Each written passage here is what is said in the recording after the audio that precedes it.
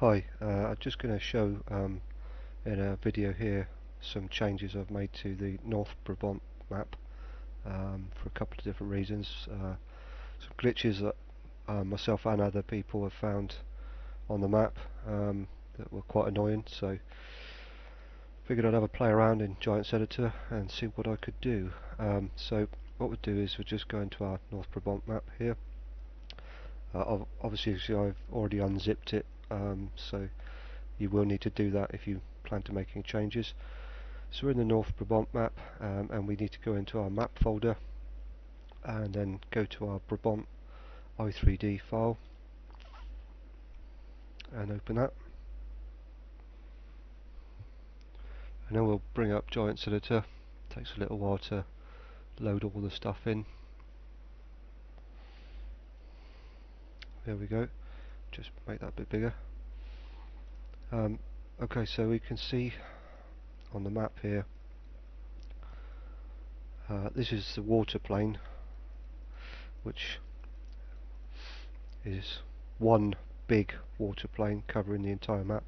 I quite like this idea because if you have individual ones it just covers certain areas, but with the bigger one, bigger full covered water plane, basically all you need to do is dig a hole and you get to water. That's it, it's quite simple. The only thing it does do, which is unavoidable, is things like the slurry pit here, because it's essentially a hole in the ground. This system, as you see, a hole in the ground automatically creates your water plane. So as you zoom out, it changes to water because you then get outside of the view range of the slurry texture. But you know, could live with that. So yeah, moving around, you can see that these fields here, they had this tiny little sort of trench, ditch, whatever, around the outside of the map. Pretty pointless in my opinion. So what I did was to dig it out, make it bigger, and with the raising of the water plane as well, we now have water in our trenches, ditches, whatever. I think it adds something to the map, personal preferences and all that. Yeah, so kept some of them, you know, not quite so deep, just for looks and personal preference again, but you know, each their own. Yeah, I mean, on my system this runs fine, but water planes can be quite intensive on your system if you've got less a spec computer, but don't think it really matters that much for this map size. But just have to see really with your own system how that works. Going over to the BGA here, there was under the ground here one of these silo pits, one of these, and that caused some massive glitches when you drove into that area over there. Don't know if it was intended to be that way or whether the original map creator removed the actual upper, these parts. I forgot to get rid of the other bit, I don't know. Some people believe that you should just bury things under the ground. That's fine if you want to do that, you know, each their own. But even if they're under the ground, the system still has to render them. So for me personally, I just delete them. Doesn't seem to cause any issues as far as I can tell, and yeah, allows you to add other things then without affecting, you know, your graphics and all that, because it's one less thing to render, so you can add another thing if you like. Take one away, put one in. And this down here, there was a tip trigger. This one was all a bit off-centered and too far back, so I just basically moved it forward slightly and tried to center it to give a better tip action, or you didn't have to, or should I say you had to come in quite a long way with your bucket before you could actually tip your silage into this area here. Now it makes it a little bit better. So yeah, moving on. If we come over to the main farm first, I moved the mix station from here and put it over here, and widened out this area slightly so that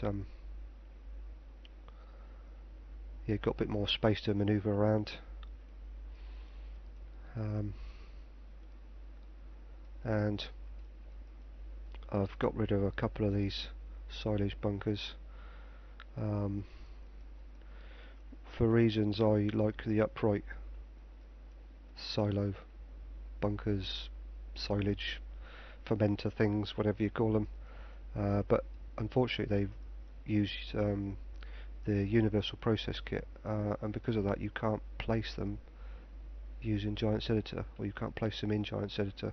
It causes a conflict in the Lua file, and then all you end up with is just massive amounts of errors on your map, and the tip triggers don't work, and or just causes too many problems, and I don't know how to get around that, or even if there is a way to get around it. So all I generally do is, when I go into the map, first of all, is just buy one or two and place them down, because they are actually placeable items, so that's not too bad, works out quite well. And yeah, so that's that.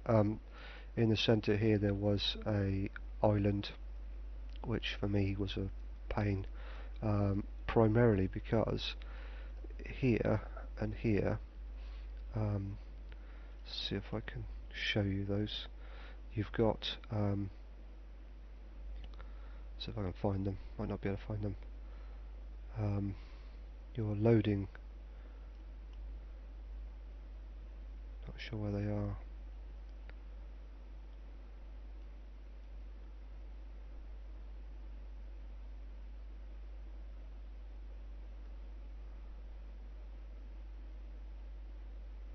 It doesn't matter. But basically what you've got here is triggers which are for your reset points. It was originally right over here to about here to make room for this island, which was fine, but certain items were being reset with the attach point right up against this, so you then have to push it with your combine or whatever implement, or machinery, to turn it so you could attach. I found that really annoying, so removing this island allowed me to bring out the reset points, so now the items will be reset and spawned somewhere between here and here along this line. Again, you know, personal preference, that works for me. So yeah, I've also opened up this area here, because this entrance and exit, and also the one over here and this one here, they're too small. I mean, it works, but if you've got a combine, for example, or harvester, whatever you want to call it, with a bigger header, but one that you can't tow behind, and you know, I'm not really into the header trailers. I find them really annoying. The header doesn't lock in properly, and I've had so many of them fall off while trying to, yeah, transport them to fields and whatever, so I just couldn't be dealing with that. So opened up this area here to allow me to just come out with my combine and header attached as one, and yeah, I find that a much better solution. And I've moved the caulk or lime from over here where the island was, again with the fertilizer tank and the seed pallets, so got a lot more area here to bring your tractor and sprayer or seeder or whatever. And if you've got like one of the bigger Amazon sprayers, this is much better. You've got so much more room to maneuver around, and you've just got, you know, that much more room to put your machinery. I can't stand cluttered farms with irrelevant rubbish in them. Again, personal preference, but yeah, this works for me. So I've also taken away the field here. This was field 4, and yeah, didn't like the idea of that silly little field. So again, opened up this area slightly and done the same again this area, or this end of the field. I mean, obviously you could still cut this grass, there's nothing to say you can't do that, and if you wanted to make it into something else, it's there, so do what you feel is right for you. But for me, coming out of the farm here with my combine and then trying to get out of this entrance exit and this one to come round here into this field was an absolute pain. And again, to get into this field, which I believe is sugar beets,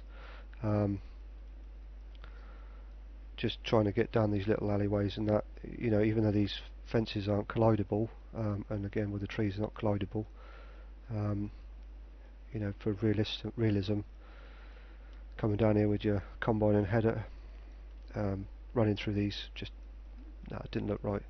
So opened up this area here so that I can come from the farm around. I could have opened up this, but felt that, or opened up this area here or whatever, or come through here. I thought, you know, that's a bit cheaty, so to go out and come back on yourself that way was a better idea. And I moved this field. This was field 4, remember, and I moved it over here. This was all trees, just completely enclosed with trees, if I recall. And yeah, so got rid of the trees and moved the field triggers and dimensions and the map indicator over here. So now this is field 4 and large grass field. The idea behind this was because, if you remember, the fields over here, which I'm going to join together, I think it's those ones, yeah, going to join together to make one large field. You've got one grass field there and one grass field there, which eventually I will lose. And this farm's quite good, or this map's quite good. It's got a variety of grass fields around, but to lose those two, I need something to replace them. So this was ideal. I took a bit of a guess on the size. Haven't quite figured out how to work out the hectare calculation for fields. So yeah, just looking at the other sizes of the fields, came up with what I thought was right, which I'll just show you if you're going to user attributes. I calculated it at 3.2 hectares and calculated the price against that at 95,400. If we look at one of these fields, which is a little bit larger perhaps, this one maybe over here, yeah, 1.59 at 47,700, and rough calculations I came to this figure. Right or wrong is what I'm going to go with. So there's that. And yeah, going back to the water plane, I've raised it up so now it's in line with the bridges a bit better. I quite like the idea of having it up that high. Makes a purpose for the bridge. If you've got your water at a level that you can't drive through it without drowning your machinery, whereas before I think it was quite low, and you could do so. And I didn't like the idea of the water just disappearing off the edge of the map into oblivion. So for looks, I've enclosed the ends off, and just put some trees there, and smoothed off the ground and put some grass over it, so it just, when you're on your tractor coming by on the bridge here, you could look over. Just for me, it just looks better.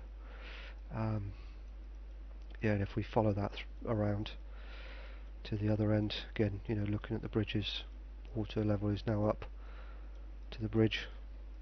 I quite like that. And yeah, coming over to the weir here, yeah. This was pointless in my opinion, because the water plane was so low that this thing was spinning around in mid-air. It wasn't even in the water, so raising the water plane up, I think, has added a bit of realism there. Some people may not even notice. It's not really got a use like a fertilizer tank or whatever. It's not something you can interact with, but visually, I quite like the maps to, if they've got something in it, I think it should look like it's there for a reason, but yeah, so coming around, I've also done the same to the other end of the map there, closed off the river, lake, whatever. So if you're driving again across the bridge, you look across, you're not looking out into oblivion, and yeah, so that's that. Yeah, and if we come over, I'll just show you this actually.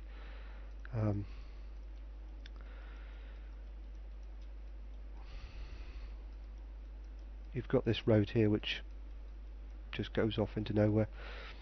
The bush here is just there, something I've put there just so that you know it's the end of the road. I mean, you've got your barriers here, but you can drive around them. So I just wanted to put those there so that if you're driving up this end of the map, you can look across and you can see, yeah, it's a dead end. You ain't going anywhere. If you do venture up here, you can see that with the raised water plane, just adds a little bit more to it, I think, personally. But so if we go over to our grain silos, yeah, I moved this all around because I didn't like the way it was laid out. Yeah, got rid of some bits and pieces in the corners here. I know others who have played on this map have had issues specifically in this area here. Didn't experience it myself, but for that reason, and I didn't like the layout, I took this one, which is your standard wheat, barley, canola and corn, and moved it back because it wasn't this far back, and just moved the hedge and everything else towards the road slightly, and then moved all of that back. And I also moved these things because they were in here originally. Didn't like that. I like the idea of being able to just drive by the field,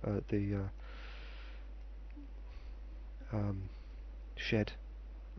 What do they call these things? I don't know. Call it a shed. Storage barn. Yeah, that's better.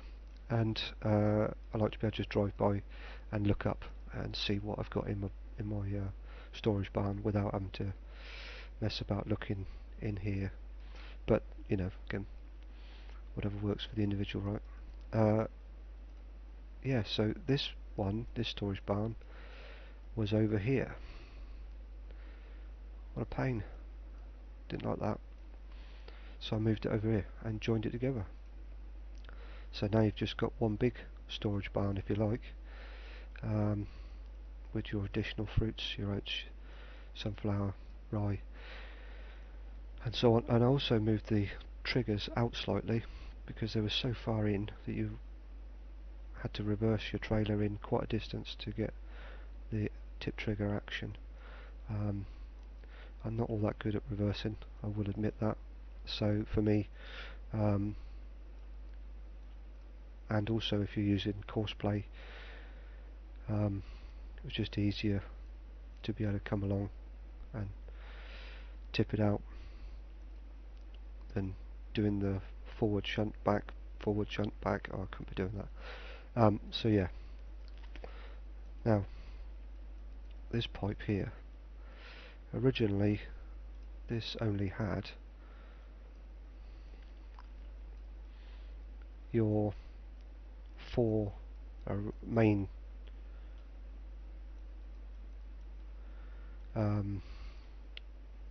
grains listed when you went to, you drive under it, press R. All you got, all you were prompted was your wheat, your barley, canola and corn. You didn't get the additional grains, fruits. So I added them in. So clicking on the pipe here, which is highlighted in your cinnagraph, we'll just move that down slightly.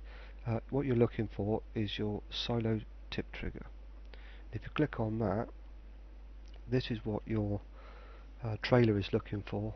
You drive under it, your trailer hits this, and then that gives you the action with the R button, or whatever you've changed it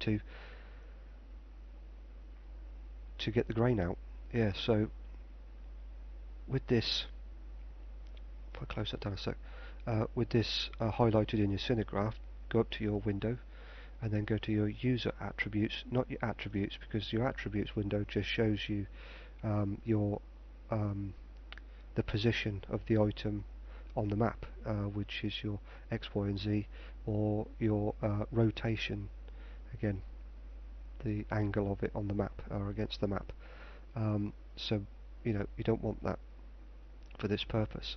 What you need to go into is your user attributes, and with this silo trigger highlighted, you then get your field types, and in your field types you had wheat, rape, barley, maize, but you didn't have the rest of them. Oh, yeah, so you didn't have the rest. So you didn't have your sunflower, your oat and your rye. So all you need to do is just type them in, that's it. Making sure you put spaces in between. A lot of things with XML require underscores. You can't have gaps between your names because the engine won't recognise them. Like here, it's got an underscore, but in here you actually have gaps, or spaces I should say. So you've typed wheat and then space, then rape, then space, then barley, and so on and so on. But that's it, yeah. So just type in your additional fruit types. I like to just press enter. Don't know why, don't think it makes any difference, but I would recommend to do that anyway. Just by pressing enter on your keyboard, I think it acknowledges that you've actually made a change. Could be wrong, but I like to do it anyway. And then just click save, and then once you've clicked save and you're done, you can exit out your map and then rezip it. So I won't save it because I don't need to. I've not made any changes. So yeah, we close out, won't save, but you should do, and then go back and then just go select all. I use WinRAR, and then just click on your add to North Brabant 1.4, and then once it's completed the zip file, which can take a little while sometimes depending on what you've got in there.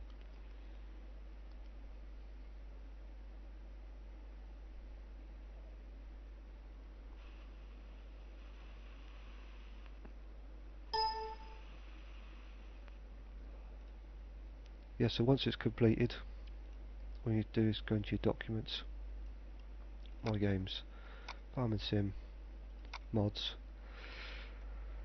and then just put this in your mods folder. I've already got it in here. got so many in here.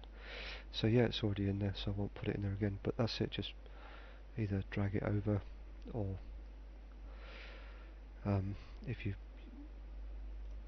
use your left mouse and drag it over, or use your right, and then when you let go you'll be prompted with move here or copy here, whatever. Or you could also cut and then come over to here and go paste, and it will put it in, and then it will actually delete it from this folder and put it in that folder. Okay, so that's it. Thanks very much.